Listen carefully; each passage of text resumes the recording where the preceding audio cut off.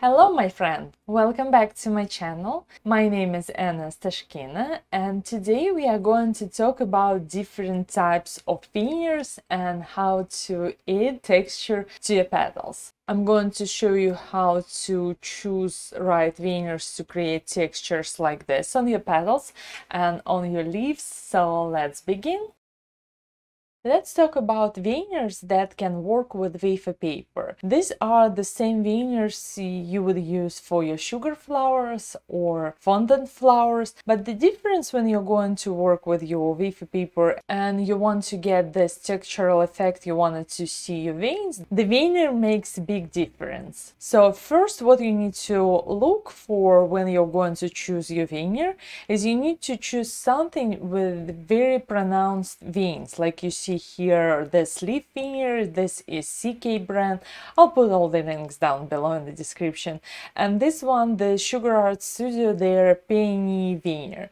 You can see how deep and textural these veneers are. On the other hand, if you're going to choose something like this or even this brand, you can see that these veins are relatively flat compared to these ones. So it's much easier to transfer this texture onto wafer paper if you have deep grooves. The other aspect you need to pay attention to when you're going to vein your wafer paper is to choose something soft. So even this made out of silicone or rubber, it's relatively flexible, like right here. That means that it's much easier to put your wafer paper in and transfer all the texture.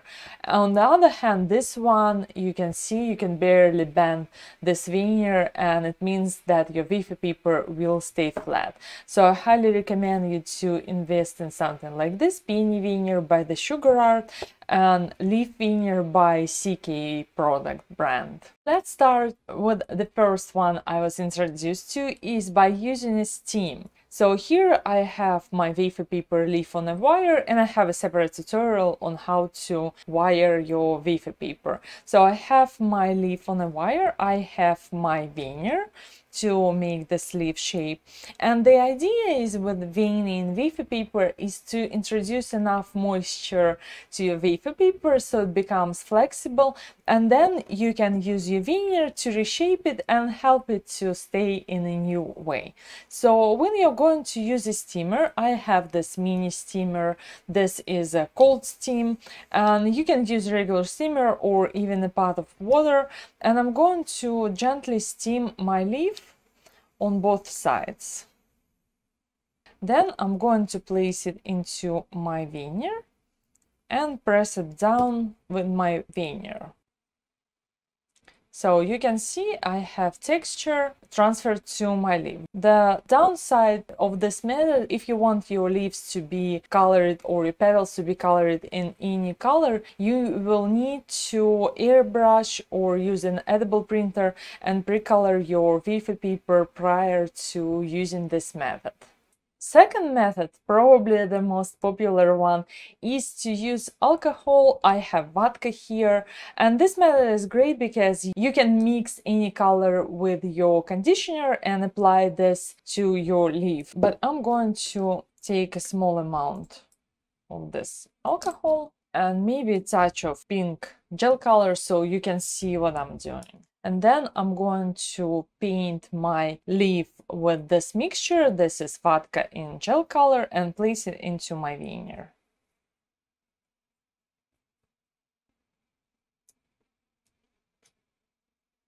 So you can see I have textures on my leaf, and I can put it aside on a bumpy foam or any former to dry. This is a great method to use with wafer paper if you live in a very high humidity environment and your wafer paper melts when it touches air. But the downside for me, especially when it dries, it becomes very brittle because of the chemistry. When you introduce alcohol to wafer paper, petal after some time, after drying, becomes very dry and like very brittle and hard to manage. That's why that's not my favorite method of working with wafer paper. And third method is my favorite one, or my most used one, is to use my acetonic mixture. This is non-alcohol wafer paper conditioner, which is a mixture of glycerin and water. And you can download my recipe in the description. So I'm going to take a little bit of my mixture, add a touch of green color. And another component I use when I work with wafer paper and make my leaves is cornstarch on my fluffy brush. So I'm going to take my conditioner mixture, apply on both sides of my wafer paper. And then I'm going to take my leaf and press it between my fingers to feel how much moisture I have inside my petal. And then I will take small amount of cornstarch, apply to both sides of my leaf to make sure it is not sticky anymore, and place it into my veneer. Press it down and hold. The most important thing I found with wafer paper when you're going to vein your wafer paper is just to keep your veneer on your table without moving it around. Press, hold, and count till 5 or 10, depends on how much texture you wanted to get onto your leaf or your petal. And then I will have my leaf here.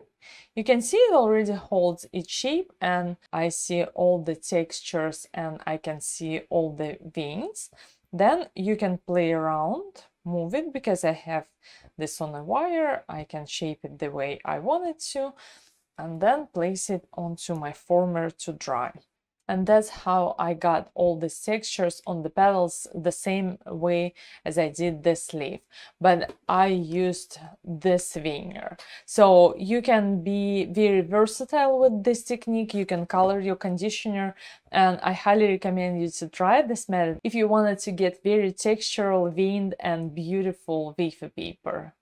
And if you're new here, consider subscribing to my YouTube channel. I post new wafer paper tutorials every Tuesday. Thank you so much for watching this tutorial. Now you know how to choose right veneers for your wafer paper and how to create those beautiful textures. I hope you learned something new.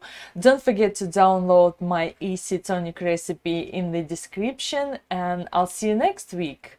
Bye bye!